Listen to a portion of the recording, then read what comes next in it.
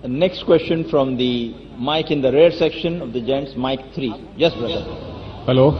Good evening. I am Dr. Matthew, and I am also involved with creation.com, which is part of Creation Ministries International. Being a medical doctor, I came here because I am very much interested in peace. And as you mentioned, peace is both internal and external.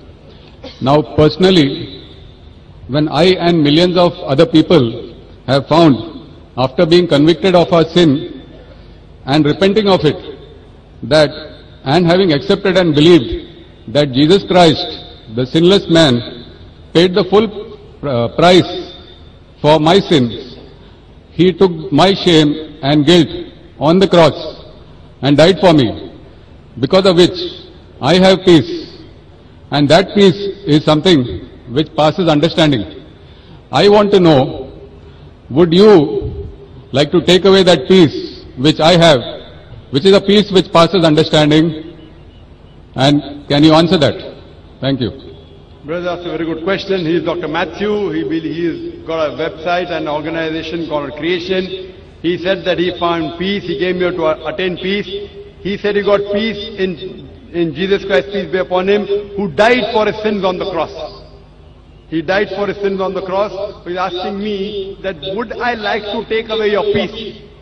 Brother, I would never like to take away your peace. I would like to take away your false peace. Your false peace, and make you get the true peace. Because Jesus Christ, peace be upon him. Jesus Christ, peace be upon him.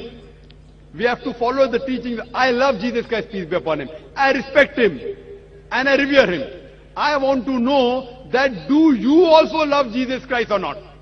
I am asking you. Yes. Do you agree? Yeah. Do you believe that Jesus is God? Yes.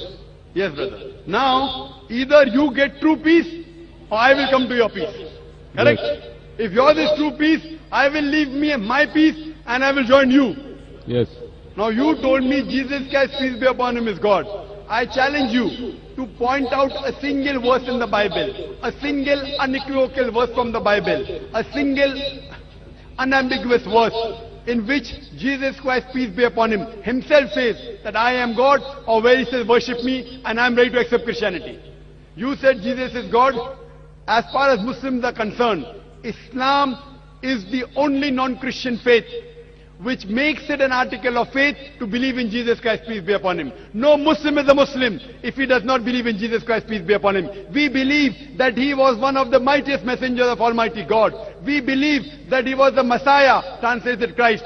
We believe that he was born miraculously without any male intervention, which many modern day Christians do not believe. We believe that he gave life to the dead with God's permission. We believe he healed those born blind and lepers with God's permission. The Muslim and the Christians are going together. But the parting of ways is, as you said, that most of the Christians, they believe that Jesus Christ, peace be upon him, claimed divinity.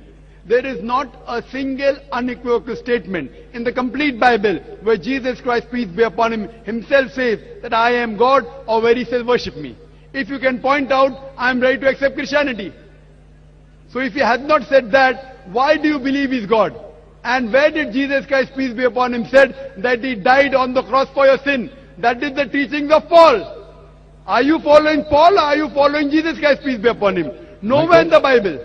So my question is, when Jesus Christ never said he was God, why are you believing him? If you love him, you have to respect him.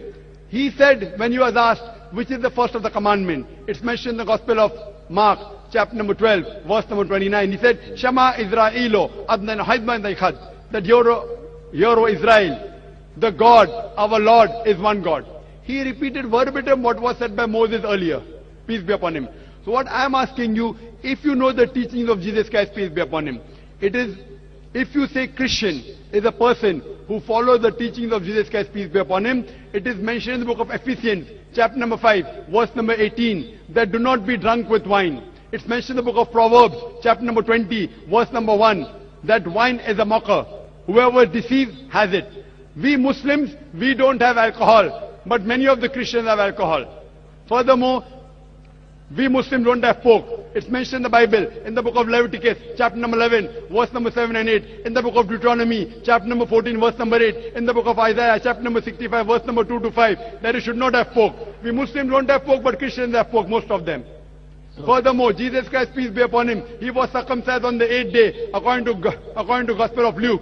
We Muslims are circumcised, most of the Christians are not. If Christian means a person who follows the teachings of Jesus Christ, peace be upon him, I'm proud to say we Muslims are more Christian than the Christians themselves. So where do you follow the teachings of Jesus Christ and you say that you worship him? So brother, point out a single verse in the Bible where Jesus Christ, peace be upon him, said unequivocally that I am God or worship me. Dr. Zakir Naik.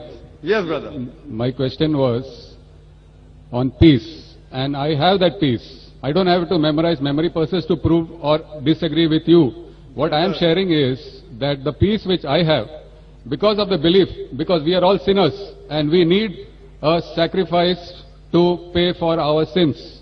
It is not by our works that we are saved, correct, but by believing in faith that Jesus Christ has paid the price for my sins. Fine. So you agree that Jesus Christ has paid for the sins of all humanity? Do you agree with that? Yes. Okay. All who believe in him. Okay, fine. So suppose a Christian comes, like you, who believes in Jesus Christ, and he rapes your wife.